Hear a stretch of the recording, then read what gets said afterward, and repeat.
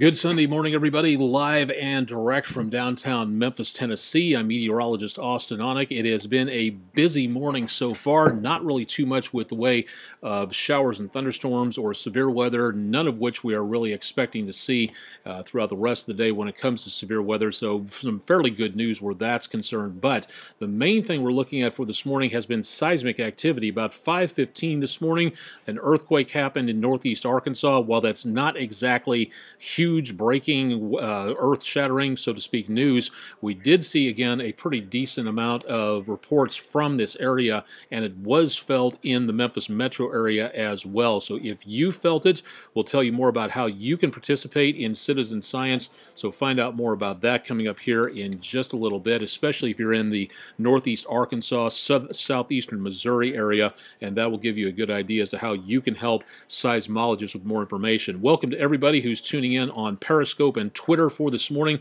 Again, things are decently quiet for the time being where it comes to anything involving storms, but we do have that potential for some more activity heading our way into the rest of the day, so we'll talk more about that coming up here in just a little bit. We'll take a look right now at what's going on in and around the Mid-South area, welcoming in our Facebook viewers for this morning.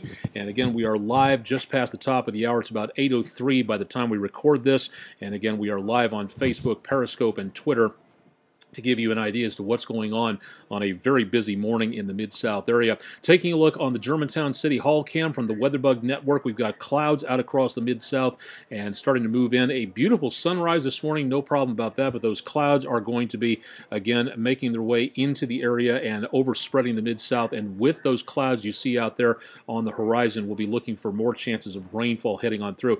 I should add, if you've never been here before, if you'd like to contact me about anything on here, austin.onek at WREG.com in the blue bar up there in the cell phone graphic. And if you'd like more information about what the forecast is doing, check out more here in the blue bar, social media information here. And again, more information about our forecast at WREG.com/weather. Former Mayor of Olive Branch, Sam Reichard, welcome to the show this morning, and thanks for joining us. Currently, again, in the Mid-South, we've got some showers and some thunderstorms taking place over parts of northeastern Arkansas, mainly just west of I-55, getting some activity from Leachville down to Truman, right around the Bay area, and into around areas and east of Jonesboro. That's the heaviest line that we have at this time, but scattered sporadic areas. I really need more coffee this morning. Thanks a lot for, again, a little bit more patience on that for right now. Not much of anything, again, developing in the areas east of the Mississippi River, although we are looking at, again, some scattered showers into and around portions of Tennessee between Covington and Ripley. We've got a couple of showers showing up here, and that's, again, developing ahead of the line. Not seeing anything in the way of lightning or thunder with this particular area of cell. Nothing going on around the metro area at this time, so again, good news for anybody traveling for right now, but you probably will be needing the umbrella and the windshield wipers just to be on the safe side. North Mississippi also blank at this point, still not seeing anything into around southeast Arkansas, south and east of I-40, but back to around Little Rock. That's where we've seen most of the activity for this morning, and back up into around the Arkansas-Missouri state line. That's where we're seeing, again, the heaviest rainfall. Most of this is going to miss the Mid-South heading up to the northeast of us, but we will see, again, more chances of scattered showers and thunderstorms possibly developing with this line now just to the west of I-40 in western Mississippi County in Arkansas, and also, again, approaching Cherry Valley and northern Cross County in Arkansas across much of Poinsett County this morning around Harrisburg. So it could be, again, some wet roadways and maybe enough to mess up your windshield to get the roadways a bit wet. So please keep that in mind out there. We're still not expecting anything in the way of severe weather. We'll show you more about that forecast coming up here in just a little bit. Let's go ahead and switch over to, again, the main weather story, well, the main story of the day for what we've got in this portion of time into and around the area. This is, again, going to be the story throughout the day. Now, this is, again, nothing really specifically huge. A lot more more powerful earthquakes happen in California all the time, but again, this is something that is kind of important to the area because mainly this is the largest earthquake that we have seen in the News Channel 3 viewing area in the last couple of years. Nothing particularly destructive. We've not heard anything in the way of damages, which is very good news. It was a 3.7 reported this morning between Manila, Del, Victoria, and Black Oak, Arkansas, just to the south of the lakes area, right around the Big Lake Wildlife Management area. And again, not seeing anything to report in the way of damage at this time. Definitely a good signature showing up on the helicorder system from earlier this morning. It was just about 5:16 in the morning. This is the helicorder system from the University of Memphis area around Lenox in central Memphis, and as you can see, a pretty short, sharp shock, only lasting for less than a minute or so before it really tapered off, and it was, again, not all that strong, but it was strong enough to be felt. That's the important thing on here, and if you'd like to participate in this, the United States Geological Survey and the University of Memphis Center for Earthquake Research and Information would love to have you along for the ride to fill out a Did You Feel It report. If you did, as approximately 417 other people have done so in these areas, reporting by zip code, most of them coming around northeast areas of Mississippi County and Arkansas, around Blytheville, which is very close to where the epicenter was. Some of that activity, again, was felt in Shelby County, in and around eastern and northern Shelby County, Millington, Bartlett, Fraser, back toward Lakeland and Arlington, even down towards South Haven. A little bit of activity there reported in and around Forest City, and especially into the Boot Heel of Missouri. It looks like back up into and around the area of Dunklin County, close to around Cardwell, if I'm not mistaken, on that map, if my bifocals aren't lying to me. That's about the heaviest activity we're seeing. Yes, Cardwell, seeing again some heavier intensity reports there. So if you would like to see more about this and how you can fill out the information, all you have to do, Nancy Barnett, Cleveland, glad to see the coffee's ready. Information about the New Madrid Fault, you can go to earthquake.usgs.gov, or you can go to our webpage at WREG.com/weather. That'll be our forecast page. If you scroll down beneath the forecast for this morning, the video forecast from this morning, you'll see this graphic, and this, again, will give you more information, and all you have to do is click on the Did You Feel It link, and that'll give you more information just by clicking on that. It'll take you to that particular earthquake. Whatever you felt out there, fill out the report from the United States Geological Survey. Did you feel it? How intense did you feel it? Were you asleep? Did it wake you up? Did it bother anybody else? Was there any damage? Anything like that. This is the type of information that can help seismologists study things like earthquakes. You and your information, you don't have to have a PhD to study science, and you can help study a lot of information here by reporting this information to the Mid-South area. So again, this is a great way to get there. Again, go to our website, WREG.com/weather. Scroll down beneath the forecast, down beneath where the video forecast is located, and that will get you, again, more information about what's going on and what happened. No other earthquakes have happened at this time in and around the area, so good news on that, at least as far as we know. There may be some swarm earthquakes happening out of this. It's been known to happen, but as of right now, that's the only earthquake that has occurred in this particular area, so definitely good news that this is a singular, so far, earthquake. But if something else happens, we will definitely let you know about that. Let's switch over to the tropics and show you more about what's going on. Big story for this morning is, of course, this storm down around Puerto Rico, and not good news for the Puerto Rico area, but the best news at this time, it is moving away from Puerto Rico and the Bahamas. But this could be a possible problem for the east coast of the United States. The Virginias, the Carolinas, into around the tri-state area around New York. This could be a bit of a problem. It could be our P storm.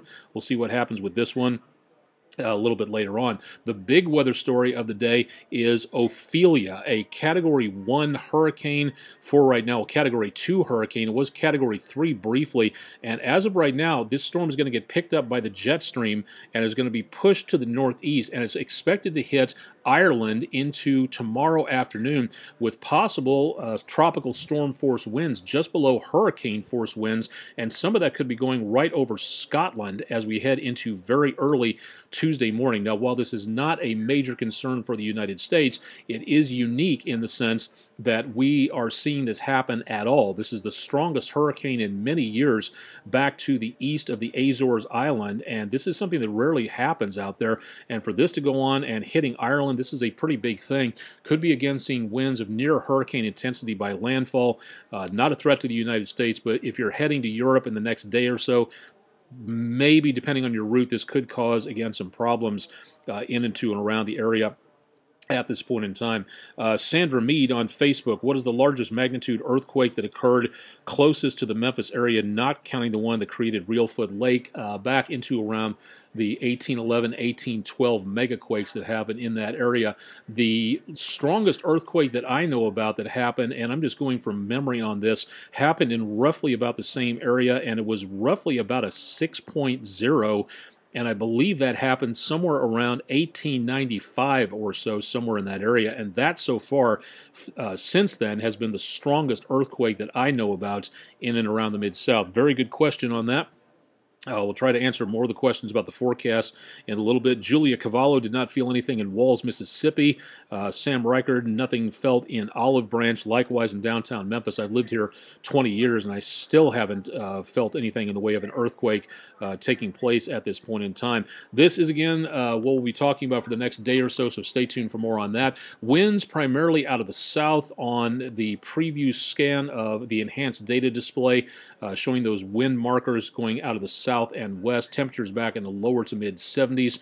Zooming out to the rest of the area, again, mainly out of the south, but going back to the north, we've got temperatures back into the 50s, even the lower 50s in parts of Missouri. Wind gusts topping 20, even coming close to 30 miles per hour in and around Harrison, Arkansas. The front itself is right around Harrison, Mountain Home, west of West Plains in Missouri, and that's the front that's going to be moving its way toward the Mid-South within the course of the next several hours. You can see a very clear delineation of the winds out of the south ahead of this front and out of the north behind this. Even temperatures in the 40s in southwest areas of Missouri, southeast Kansas, and northeast Oklahoma. Wind gusts out there topping 20, nearly 30 miles per hour, so that front is going to be heading our way relatively soon. Once that front gets here later on this afternoon, the transition between rain and clearing skies into the evening will be pretty sharp and pretty well noticed into the evening hours, but we still have that chance of showers and maybe some thunderstorms taking place as we get into early this morning, early this afternoon, and then early into this evening. Most of everything should be leaving the Mid-South, and by tomorrow morning, high pressure sets up, winds out of the north, very much on the cool side, so this is going to be a fairly short-lived system. Once it does move out of here, we've got dry air in place for the next several days. Next chance of rainfall is still well into our future, so we're just not seeing a lot out there. Storm Prediction Center and the National Weather Service in Memphis showing no hazardous weather to expect in the Mid-South, so good news on that. Big difference in temperatures, especially as we get into later on this afternoon. Temperatures by this afternoon will be back into around the lower 70s to upper 60s in northeast Arkansas, back to around the mid-80s by the time we hit Tupelo into this afternoon. Chances of rain, again, greatest as we head into around early this morning, crossing the Mississippi River by about midday, and then heading away from us and out of the picture by the time we get into later on tonight. So there really is not a great deal of chances of rain or thunderstorms out there, but they are still going to be possible out there. And here's the other thing. Low temperatures tomorrow morning are going to be very low, back into the mid to lower 40s in parts of the Mid-South. Now combine that with wind speeds tomorrow morning out of the north at approximately, say, 5 to 10 miles an hour. That's going to be very uncomfortable waiting for the school bus, so the kids may want to have something in the way of a jacket because wind chills.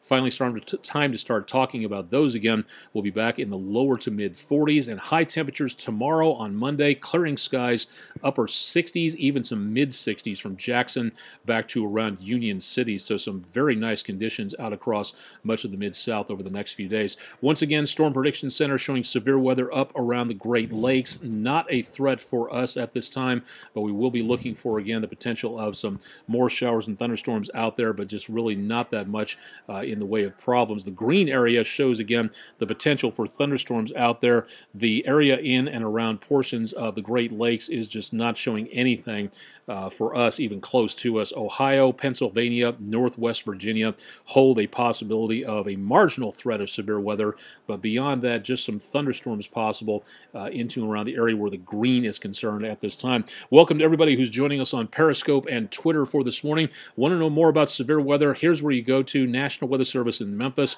Several training sessions coming up over the next several weeks, right into early November. This is severe weather season number 2. If you have not lived here before, late October through early December is a time to watch out for strong to severe weather because of the changing patterns of the seasons. And best way to get ready for this is to attend one of these meetings. If you have never done so before, maybe you have never lived here before and you're moving from a place that has little, if any, severe weather, this is a time to get ready for it and to know what to look for and how to react when this stuff happens. And these meetings can teach you more about what you need to know. Contact information, date, time, location, all this again from the National Weather Service. How do you get there? Go to weather.gov, the homepage of the National Weather Service. Scroll down to the map. Click on the Mid-South. It'll take you directly to the National Weather Service Forecast Office in Memphis. Click on the headline at the top of the page, become a storm spotter, and boom, there you go. As easy as that to give you an idea as to where exactly these meetings will be. There is not one scheduled for Memphis and Shelby County. That'll be coming up in usually late February or around March for anything that goes on around here, but there are plenty of meetings here, and if you can't do it at any of these meetings, it is available as a training session online. If you want more about that, email me and I'll let you know about that. It's National Grouch Day. I would say Happy National Grouch Day, but that seems to kind of ruin the idea. More on my Facebook page at facebook.com/Austen Onek WREG. Thanks to everybody for joining us for a Twitter chat for this morning, and thanks to stopping by again for more pictures out there. Beautiful conditions in and around portions of the Mid-South from early on this morning, and if you've got pictures, we'd love to see them. And also don't forget to stop by our Weather Overtime page, which is where this information will be posted coming up a little bit later on today. So tons of information available there. If you'd like to know more about the forecast, go to WREG.com/weather. Our 7-day forecast is available there. More details available on your forecast throughout the weekend on the East Arkansas Broadcast Network station, Country 92.5 and Oldies 102.3, and I'll be back online with Bob and Josh early tomorrow morning on Talkback Live. That'll be on AM 730 or available at www.talkbacklivenetwork.org. Sports chat and so much more. 2 hours of that coming up Monday through Friday morning. Great opportunity in the Mid-South to keep updated again on what's going on. Currently, again, on radar, we have showers and maybe some rumbles of thunder developing, but we're still not looking at anything in the way of severe weather. Judy Higgs Edwards felt the quake in Munford, Tennessee. Good to know that. Again, please considering filling out the Did You Feel It earthquake report page, and you can get there by going to the United States Geological Survey. Tons of information available there. Let me see if I can bring that up real quick if you'd like to take a look at that. Again, the Did You Feel It earthquake page, great place to let scientists know what you felt, where, when, and how much. And again, you can get there by going to WREG.com/weather. It's right at the top of the page. Your opportunity to participate in science. You don't need a PhD to participate in a scientific study. This is the best way to do it, and this will really help scientists and seismologists study more about what went on. Again, if you're just tuning in for the end of our netcast, a 3.7 earthquake south and east of Manila, Arkansas today. If you felt it, please tell the USGS and the Center for Earthquake Research and Information at the University of Memphis all about what you felt, where, and when, and that information can help seismologists study more about what's going on where it comes to our very changeable planet. We'll have more details on the forecast and updates on what was felt during the earthquake coming up a little bit later on today.